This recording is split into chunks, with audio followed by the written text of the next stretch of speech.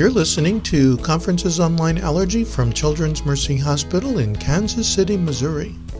Today is February 5th, 2021, and I'm your host, Dr. Jay Portnoy.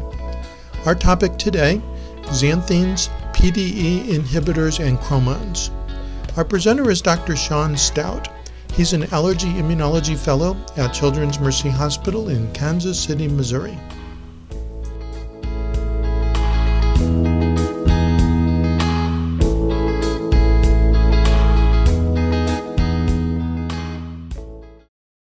Good morning, everyone. This is the second hour of COLA for February 5th, 2021. For our second hour, we're going to have a talk on part of our drug series on Xanthines, PDE inhibitors, and Chromones, presented by Dr. Sean Stout, one of our first-year fellows, and I'll let Dr. Stout take it away. All right, you guys can see my slides and hear me okay? Yes. Okay. So good morning, everybody.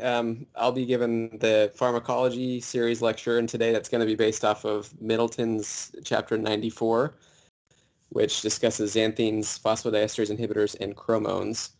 And maybe it's just my inexperience as a first-year fellow, but when I saw that this was my topic, I asked myself, what are those drugs? I've never heard of those. Do we ever use them? And that's probably because they're not very commonly used anymore, with the exception of some chromones in certain conditions that we'll talk about. But they are still used, some of the xanthines and PDE inhibitors, as add-on therapy in asthma and COPD. So I think it's still important to know about them, how they work, and I also assume that questions about these drugs are fair game on our board exam. And as you guys also know, Middleton's can be a little dense, a lot of kind of random facts strung together, and can be a little bit disorganized. I did my best to try to put this all into a good format and talk about the most salient, important points that I thought would be helpful for us in our practice and also in preparation for our board exam. So hopefully I can be helpful for you guys today. So first, we're going to start talking about the xanthines, and I wanted to include a little bit of history that was given in Middleton's because I thought it was kind of interesting. So in 1886, a man named Henry Hyde Salter described the efficacious use of strong coffee as a treatment for asthma. And it turns out that that's because the methylxanthine caffeine does have a bronchodilator effect. And as you can see here at the bottom, caffeine has a similar structure to the xanthine theophylline, which is the most common xanthine and perhaps one of the only ones you'd ever potentially prescribe. Theophylline was first administered as a treatment for asthma in 1937, so it's a very old drug.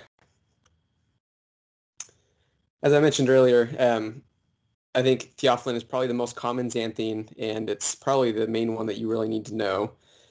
And we may not have a lot of experience prescribing it because it's really fallen out of favor recently with the development of new medications such as inhaled corticosteroids. And then it also has a very narrow therapeutic window of only 10 to 20 micrograms per milliliter in blood plasma. So whenever it is used, a slow-release formulation is best to overcome its rapid metabolism and maintain constant plasma levels. And it's thought to have two main benefits. First, bronchodilation, and then also it does have some anti-inflammatory effects. Actually, at the lower doses, it's mostly anti-inflammatory. So how exactly does theophylline work? And while there's several different pathways and mechanisms that we think theophylline follows, the real answer is nobody really knows for sure. We know that it is an adenosine receptor antagonist, but it's thought that this is an unlikely mechanism by which we see its bronchodilation and anti-inflammatory effects, as evidenced by the fact that there's another xanthine called doxophylline that appears to lack any adenosine receptor antagonism, but still does have clinical effectiveness. Another possibility is that it works through PDE inhibition, and phosphodiesterases are enzymes that metabolize cyclic AMP and cyclic GMP, controlling their intracellular levels. And this possible mechanism of action is supported by the fact that PDE3 is present in airway and vascular smooth muscle, and its inhibition leads to smooth muscle relaxation. And this was seen in a study where cyclic AMP PDE activity was decreased by about 40% by theophylline, which then cause bronchial tissue relaxation about 60% below baseline. Additionally, PDE4 is found in most inflammatory cells involved in asthma and COPD, and we'll talk about a selective PDE4 inhibitor here shortly that's called roflumilast, and it's currently approved only for the treatment of COPD exacerbations and has been proven to be effective in the treatment of asthma, but is not approved for that indication. A third possible mechanism of action is the phosphoinositide 3 kinase pathway. And I think this is one of the pathways that Dr. Rajay talked about this just on Monday in her lecture, going through all the different cellular pathways, signaling pathways. So PI3 kinase is a lipid kinase enzyme that leads to a cascade of intracellular events involved in metabolism, cell survival, migration, growth, and proliferation. And it has theophylline has been shown to inhibit its activity, but it's unclear whether this inhibition contributes to any of the drug's beneficial effects. Now, a fourth possible mechanism of action involves histone deacetylases, and you may have to rack your brain back to your undergraduate molecular biology class like I did to remember kind of what histones are. And there's a picture here that I found that is kind of helpful.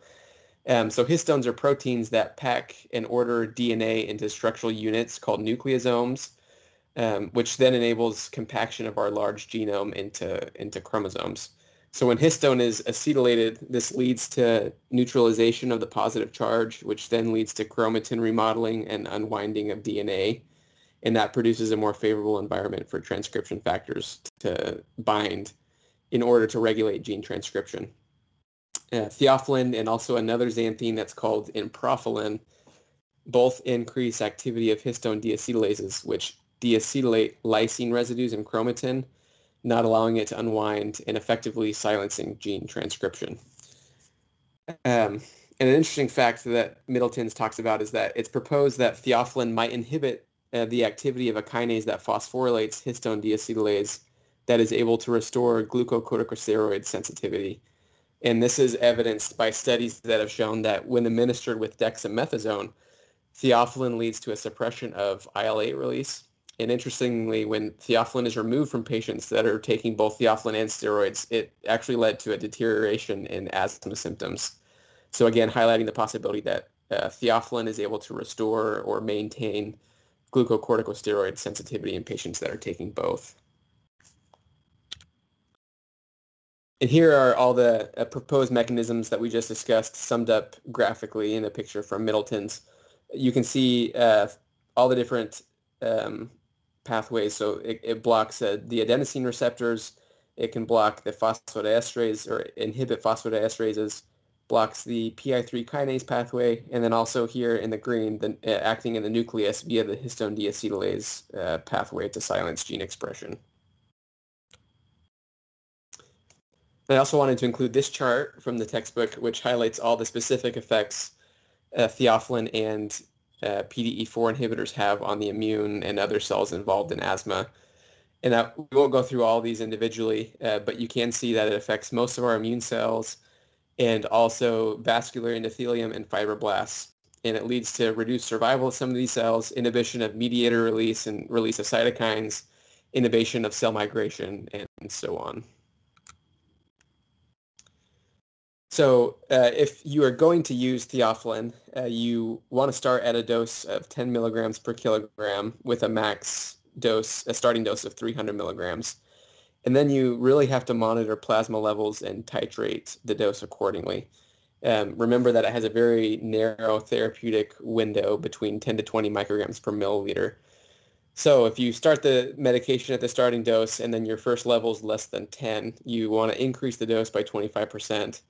If your level is between 10 to 15, you maintain the dose that you're at. But once you get to 15 and above, that's when you really start to worry about potential side effects. And so you'd want to decrease the dose by 10% once you get above 15 on your plasma level. And unfortunately, once you get above that narrow therapeutic window, there are a lot of potential side effects. So above a plasma level of 20 micrograms per mil, you start to see mild effects of nausea, vomiting, diarrhea, insomnia, irritability, and headache. And above 30, then it starts to lead to cardiac arrhythmias, hypotension, hypokalemia, and hyperglycemia. And above 40, it leads to seizures, brain damage, and death. So kind of a fine line that you're walking with, keeping the drug in a therapeutic window and then potentially leading to some pretty serious side effects and even death.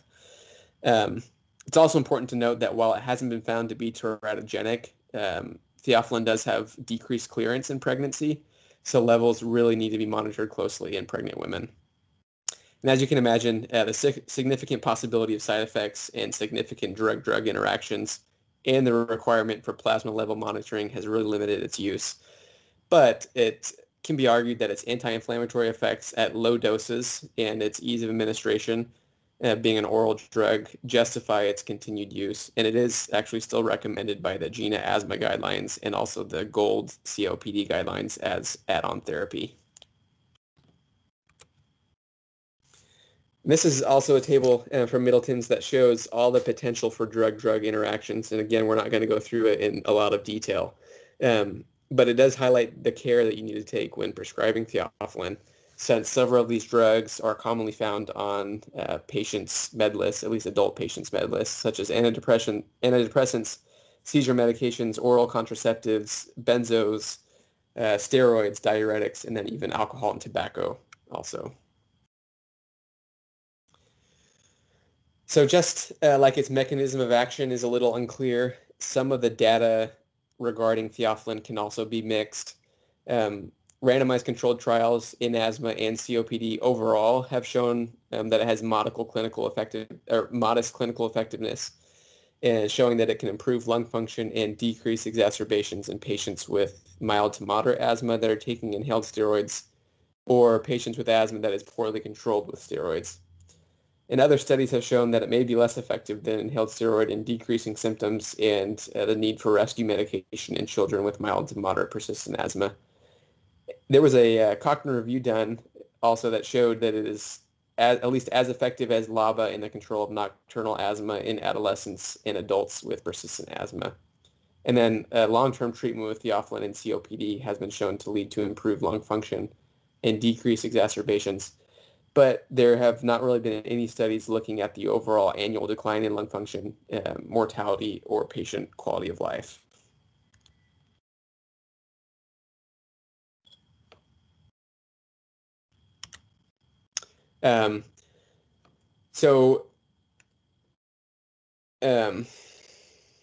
Before I think I skipped a whole bunch of slides here. 1 second.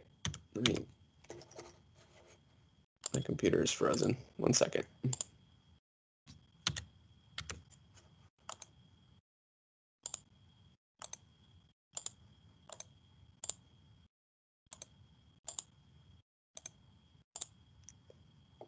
Okay.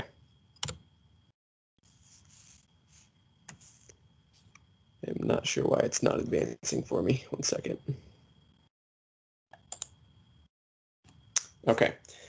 So I do want to take a couple minutes and talk about some selective PDE inhibitors. We know that theophylline inhibits phosphodiesterases, but it's non-selective, and that leads to a lot of the side effects that we see.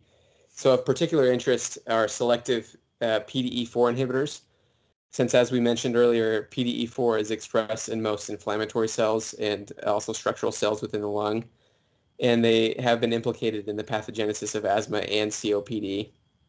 They've been shown to attenuate the recruitment of inflammatory cells to the lung, decrease bronchial hyperresponsiveness, and then also decrease airway edema. And an example of this is a drug called roflumilast that we're going to talk a little bit more about here shortly. And it's been shown to decrease the number of inflammatory cells in the sputum of patients with COPD. While PDE4 inhibitors do have some anti-inflammatory activity, they don't exhibit any bronchodilatory activity. And there is a new oral PDE4 inhibitor that's called apremilast, but it is currently only used in the treatment of psoriatic arthritis and has not yet been evaluated in treating respiratory disease. And then in addition to the PDE4 inhibitors, there are also some selective PDE3 inhibitors.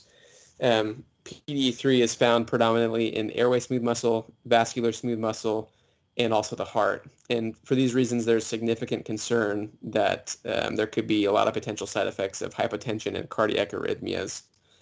An example of a selective PDE3 inhibitor is actually milrinone, which you may recognize as a drug that's commonly used in heart failure in our cardiac ICU and in adult patients with CHF as well. And in clinical trials looking at it for its use in respiratory disease, it was shown to be correlated with an increase in deaths in patients with CHF in the treatment group.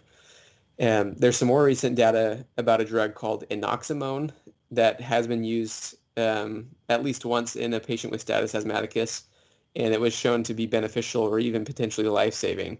However, there are currently no selective PDE3 inhibitors that are approved for the treatment of asthma or COPD. And there is some belief and evidence that drugs that are considered to be bifunctional, acting on both the PDE3 and 4, can be synergistic, likely since we know that PDE3 inhibition leads to the bronchodilatory effects, and then PDE4 inhibition has the anti-inflammatory effects. And there have been a number of attempts to develop a bifunctional PDE3 and 4 inhibitor. However, up to this point, they've all been unsuccessful due to some pretty significant GI side effects. But there is a novel drug right now that's called RPL554 that has completed a phase 2 trial for COPD. So we'll see if anything comes of that. And I mentioned earlier the drug roflumilast. So the main PDE4 inhibitor that's used clinically is roflumilast. But as I mentioned, it's only currently approved for the treatment of COPD as add-on treatment. It is metabolized by the liver, so there's a lot of potential for drug-drug interactions, as you can see here in this chart. And it can have pretty significant side effects that often limit its use, with the most common being nausea, vomiting, diarrhea, headache, insomnia, and weight loss. And there's also the possibility of an increased risk of suicide, and this all stems from an analysis of pooled COPD safety data, which examined 12,000 COPD patients. And of all the patients that died of those 12,000, there were 3 that were from suicide, and all 3 of them were taking roflumilast. So, that's an association, but I don't think a true causal relationship has actually been determined. It's currently only available as an oral formulation. They did try to develop an inhaled form to try to limit its systemic absorption and its side effects. However, there was only a modest beneficial effect seen, and thus it was abandoned. So the question is, why does the oral option have much more clinical efficacy than the inhaled form? And the thought is that it's able to reach sites of the diseased lung that is not accessible to the inhaled route, via the inhaled route. And also that the oral form has more of a systemic effect in suppressing cytokine production or inflammatory cell activity that the inhaled form does not have. So though it's only approved for COPD, though, there are a number of clinical studies that have shown its ability to improve lung function in patients with asthma as well as COPD. There we go. This is the slide that I was on earlier. So before we move on to talk about the Chromones, I just wanted to highlight what I found to be the most important learning points for the Xanthines and the phosphodiesterase inhibitors. And these are that first, they have an unclear mechanism of action. Recall that they do act on the adenosine receptor as an antagonist. There's phosphodiesterase inhibition. They inhibit the PI3 kinase pathway and then also lead to increased activity of the histone deacetylases. And of all these mechanisms, I think the one that has the most supportive evidence that we would potentially be tested on is the phosphodiesterase inhibition.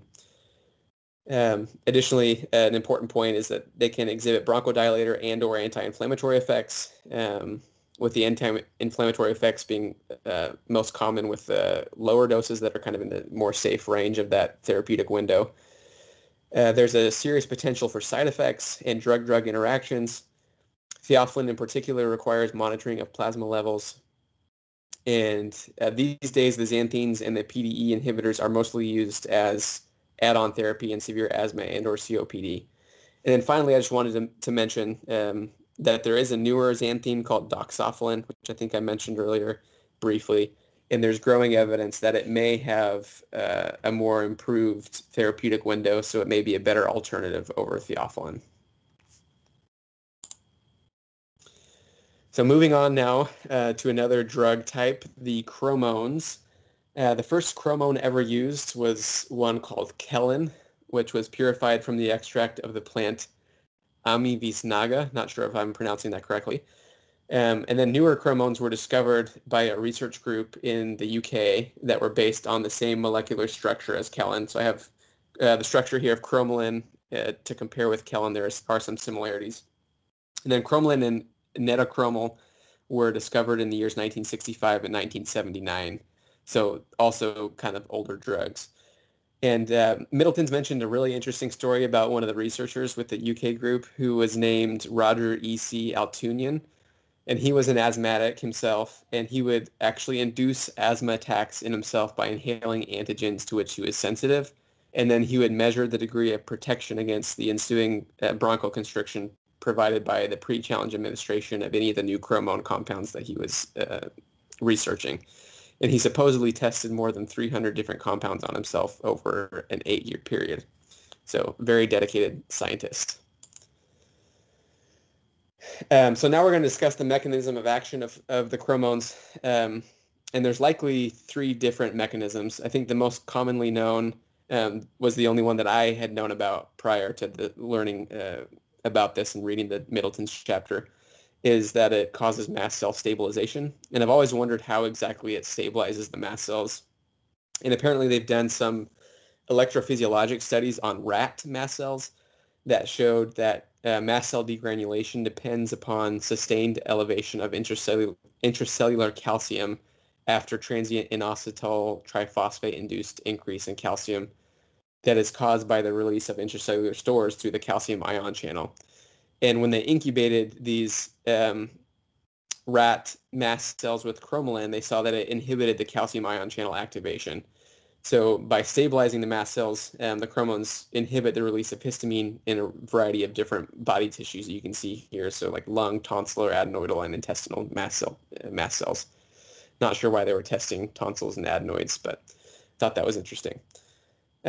Studies have also shown that it is able to decrease the amount of TNF-alpha and IL-5 released from sensitized lung specimens that were challenged with dust mite antigen. And it also reduces the increase in neutrophils, myeloperoxidase, ICAM1 expression, and IL-6 release in bronchoalveolar lavage fluid after dust inhalation. And then finally, it also protects against inflammatory changes caused by atmospheric pollution. The second mechanism of action that involves its effects on sensory nerves. So chromoline has been shown to inhibit substance P-induced microvascular leakage in rat trachea, and then also decreases edema in both rat and human skin.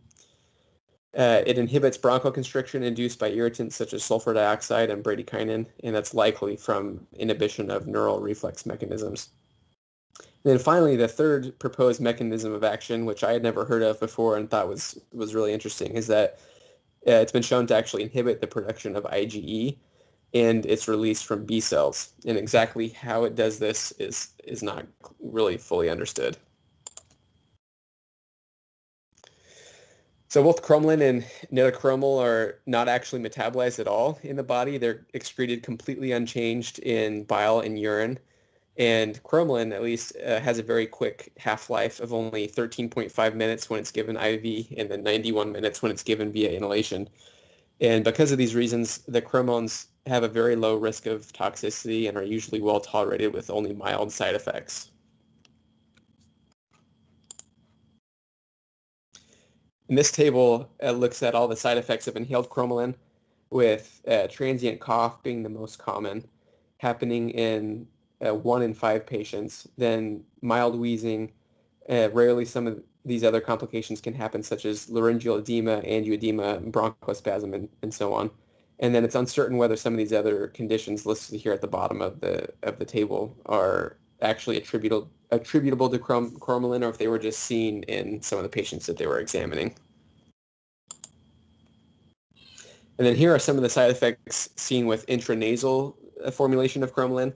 And not surprisingly, most of them are related to the nose. So most commonly sneezing, nasal stinging, burning, irritation.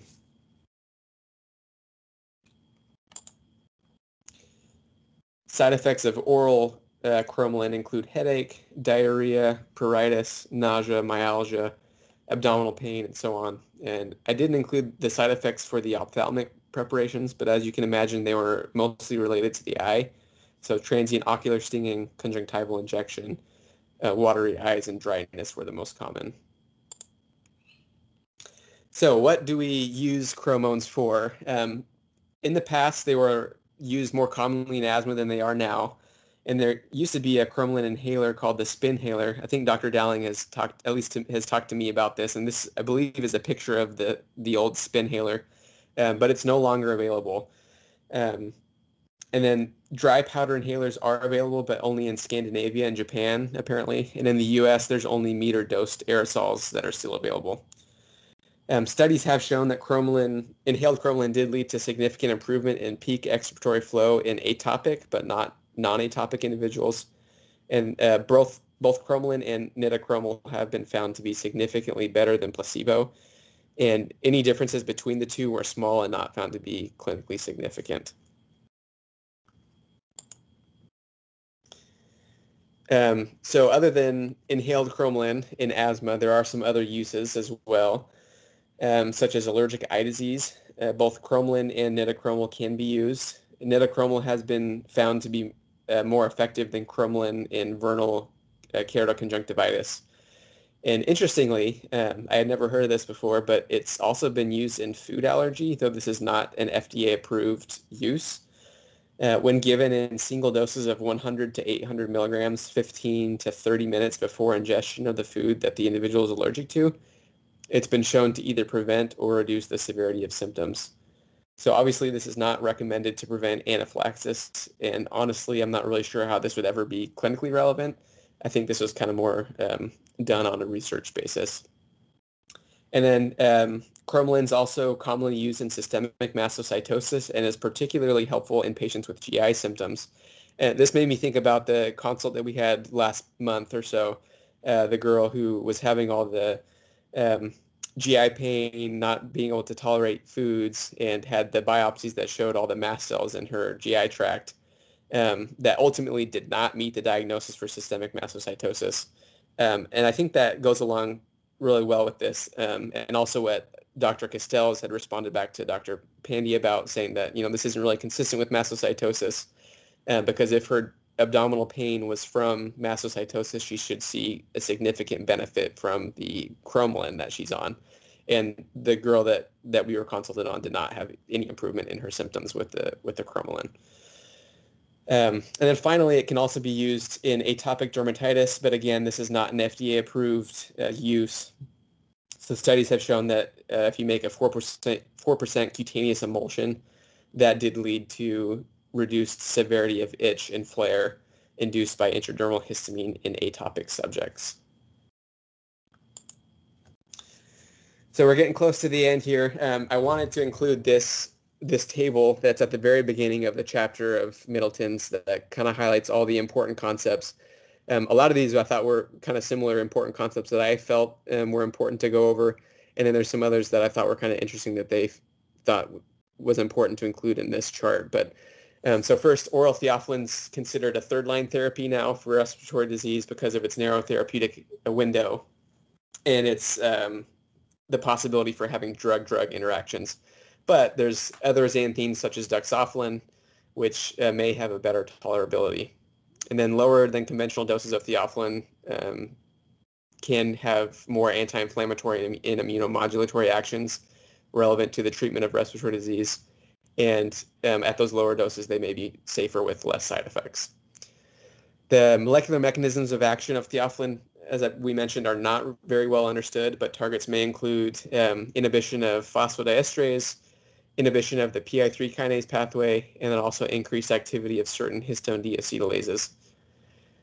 We talked about several selective PDE inhibitors that have been identified in an attempt to improve the therapeutic window of theophylline, but really the only one that is relevant that's able to be used right now is the PDE4 inhibitor roflumilast, and it is currently only registered as a medicine to treat severe exacerbations in patients with severe COPD. And its use is limited by a lot of significant GI side effects and some unexplained weight loss. There are a number of other PDE inhibitors that are under investigation, and some bifunctional PDE inhibitors that target both like 3 and 4 and 4 and 7, but those are still under investigation. This was one that I thought was interesting. They thought was an important point, but chromones, chromoline sodium and metachromal sodium were developed from the naturally occurring chromone kellen and an extract from the plant Amyvis naga. So I'm not sure if that could potentially be something that we could be tested on. And then the primary mode of action of the chromones is stabilization of mast cells, and they also modulate sensory nerve activity. Also, in the digital format of Middleton's, there are little assessments with multiple choice questions for each chapter. And so I included the few that were included for chapter 94. So we'll go ahead and do these today. I think there's only 3 or 4. So I'll read the question, and then anyone that feels like they know the answer, just go ahead and jump in. So the first question, which inflammatory cells are affected by chromones? A, neutrophils, B, eosinophils, C, mast cells, D, lymphocytes, and E, epithelial cells. Hopefully this one's easy. Mast cells. Mast cells, yes. Yeah. Next, which target can xanthines inhibit? A, phosphodiesterase 3, B, neurokinin 1 receptors, C, histone deacetylases, D, corticosteroid receptors, and E, the beta-2 receptor. And this can be a little bit tricky. In fact, the actual question in Middleton's said, which target can xanthines influence? And I did not like that word because I felt like then there was 2 answers. So I switched to specifically say which target can xanthines inhibit, and then there should only be 1 answer. Is it A? It is A, yes, phosphodiesterase 3. And then if by chance we could be asked about other possible mechanisms of action, histone deacetylases could be an option, and also the adenosine receptor antagonism was the other possibility. And then I believe this might be our last question. Which of the following drugs is a xanthine? A, cetirizine, B, aminophylline, C, aspirin, D, theophylline, and E, simvastatin.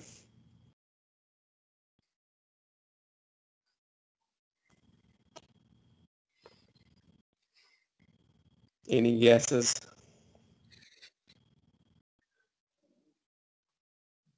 It's also kind of tricky, and we'll talk about why it's tricky here in a second.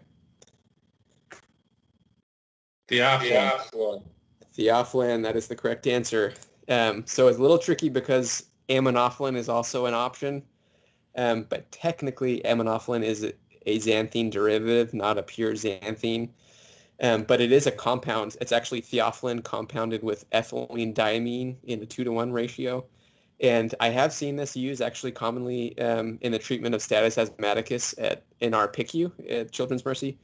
But that's the only place I've ever seen aminophylline used. And apparently it's not technically classified as a xanthine. So that is the last question. If there's anyone that has any questions or comments, I did kind of want to ask those that have much more experience than I do. Have you ever used any of these drugs? If so, what was your experience with them? Because I think I've used Chromoline a handful of times, I think with Dr. Dowling, specifically for patients that have like pet allergy to cats as a nasal spray. Used it on that inpatient consult for possible systemic mastocytosis for the GI pain. And then maybe, I think I've seen theophylline maybe in one COPD patient over in Dr. Salzman's clinic that had COPD. But other than that, I've never seen any of these other drugs used. So I wanted to see if anybody else has ever used them or had any experience with them that could maybe offer some insight as well. Okay, Sean, you're making me feel very old today. That was not meant to be the case. Yeah, my birthday's tomorrow, which is even more reminder how old I am. So, a number of things that I wanted to comment on. One, when Dr. Miller was a resident and he was a fellow, probably was a resident, Chromones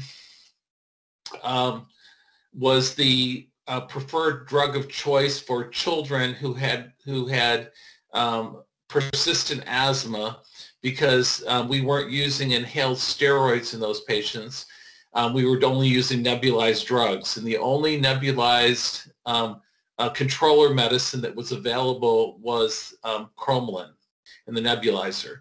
And I thought that was the only form that was still available. I was surprised when you said that the meter dose inhaler was available, because I thought that went off the market with Nidocromil when everything switched over from to the HFA stuff and got rid of the Freons.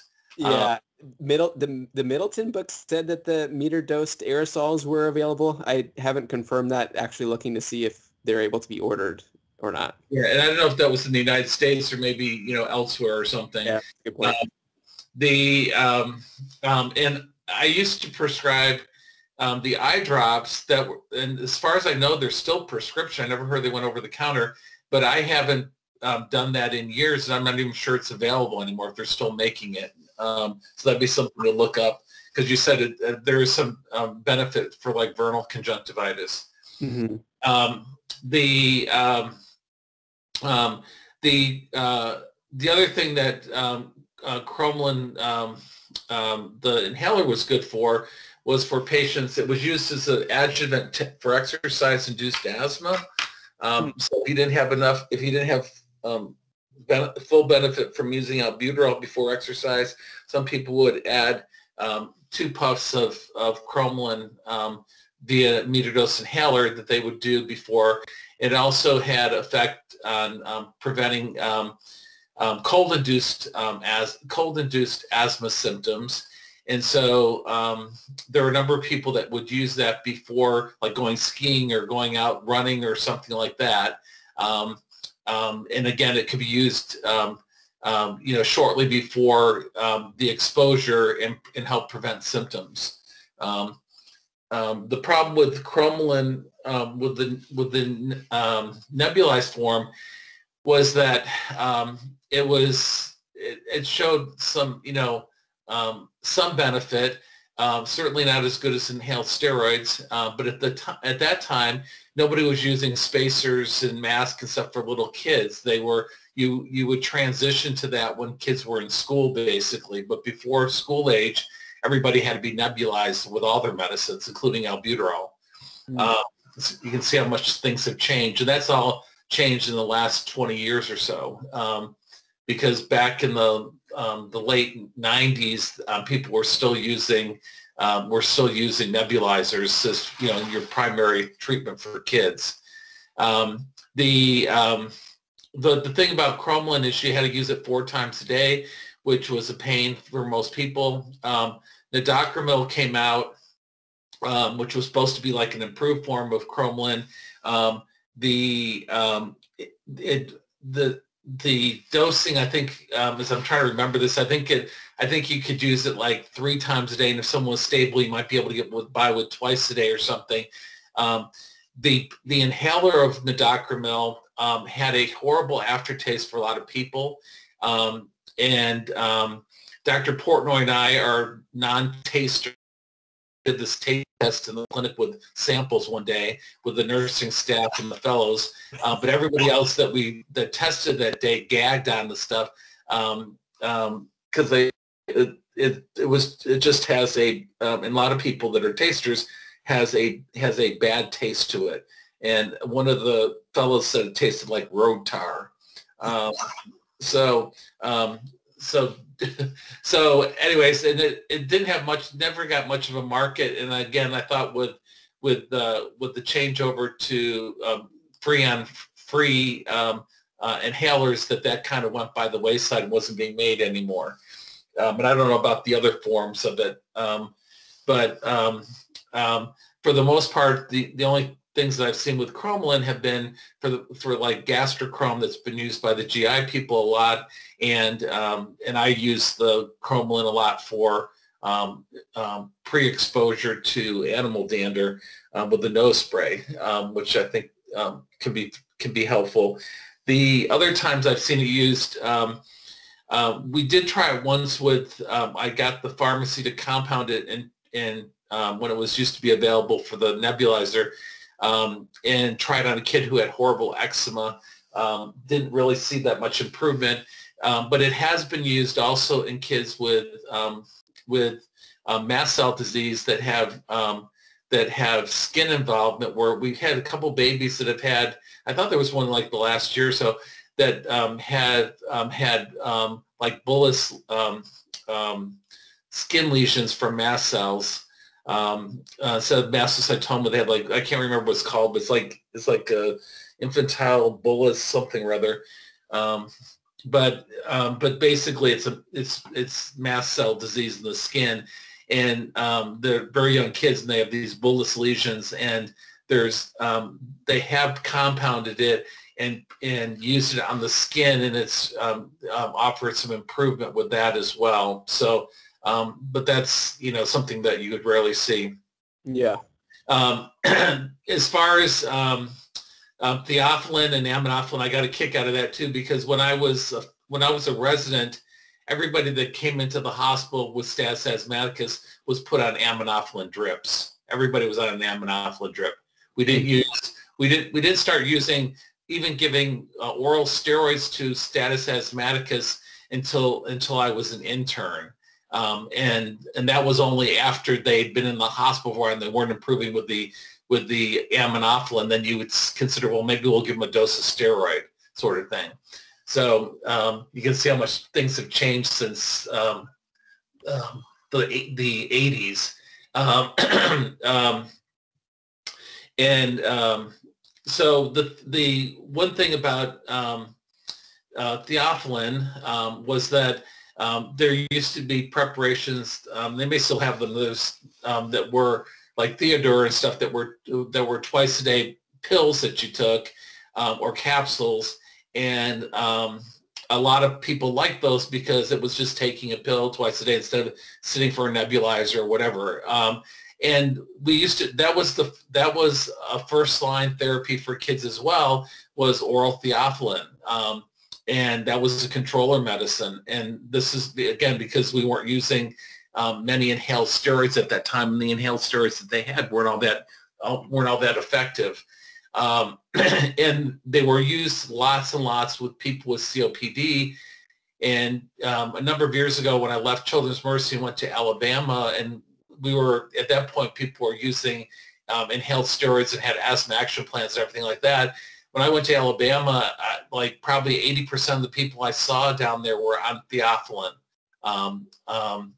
And there were certainly lots of people that had like asthma / COPD kind of crossover that were using that as a principal drug. And so probably some of the old time COPD people over at Truman may even still be on theophylline. I don't know if you've seen any over there or not with the adult asthma clinic. They probably most have been taken off, but it was a very popular drug. We used to do aminophylline drips all the time in the hospital. We'd worry about side effects, but basically, as you were saying, if you kept the theophylline level between probably 15 and 18, you didn't really have to worry about the side effects. Pushing it much beyond 15 or 16 or so, you just got more side effects than benefits. So your sweet spot was around having like a theophylline level about 15 or 16. And I can't tell you the number of nights I stayed up, giving mini boluses and adjusting the rates and stuff to get the levels where I wanted them to be. That used to be the bane of our existence as an intern in a resident, because everybody was on aminophylline drips. When theophylline kind of fell out of favor and people were using inhaled steroids, et cetera, and things like Singular and stuff came in, theophylline, I was part of a sort of like a practice parameter here for the hospital for good practices years ago. And we did all the research looking at theophylline and was there a role for theophylline being used in the hospital? And basically, there are some older studies out there that show that if you use aminophylline, which basically is the IV theophylline, but if you use aminophylline in someone who is in status asthmaticus, you may be able to prevent them from being intubated. And so there used to be, and there are fewer of them left around, but there used to be a number of physicians that trained in my decades or whatever, and that we used to see in the ICU, if there was someone that was really bad and they were close to being, they're worried about they were going to have to be put on a ventilator, they would put them on an aminophylline drip. And so that's probably what you saw. It was basically the theory behind that is that it may help prevent them from having to be intubated. And there is some data on that. It's a few of the intensivists that still do it with every status asthmaticus patient that comes in. Yeah, so they're probably my age or close to it. That would know that, but there is data out there. We did dig through all that research and did we put together that parameter years ago. So there's a reason that still could be used. So anyways, there had been some research probably in the last 10 years with some newer phosphodiesterase inhibitors that looked like they were going to be used for asthma. But I guess from what you said, there's right now there really hasn't been anything that's concrete that's come from that, because usually these things go in cycles and people will dig this stuff out again and start thinking about it and say, well, is there a use for it? And you'll see these things come back again, sort of thing. So it's like they had tried to develop a number of them, and then because of GI side effects, they didn't really go anywhere, but there's maybe one that is still undergoing some trials. Yeah, I think there's still people out there that are looking for the magic pill, that someone could take a pill once or twice a day and they wouldn't have to carry inhalers around with them and all that stuff, sort of thing. So I think there's that holy grail that people are still looking for out there. And they're, someone's, every once in a while they dig it up again and think, well, we can, find something else maybe.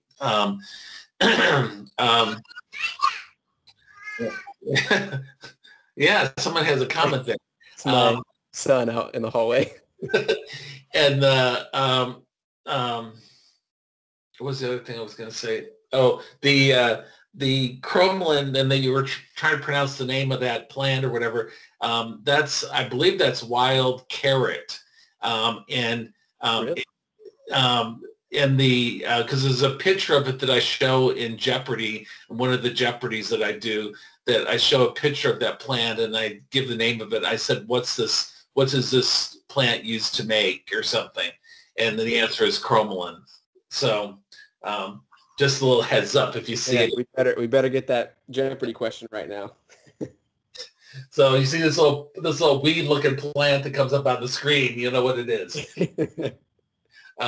Okay. I don't have any more things to go down memory lane for, but that's but you did make me feel very old this morning. Well, no, thank you for your input. I appreciate it. It was fun hearing all your experiences with those different drugs. Anybody else have any other questions or comments? Because if not, I have one more slide here to say happy birthday to Dr. D, the king of the program directors. Yeah, I wanted to say happy birthday and that we're grateful for you and appreciate all that you do for us. Okay, well, that's very nice of you. Oh gosh, that's really sad. Happy birthday, Sean. That's awesome. Yes, thank you very much, guys. You all have a great weekend. Okay. You too. Bye-bye. Bye. Bye.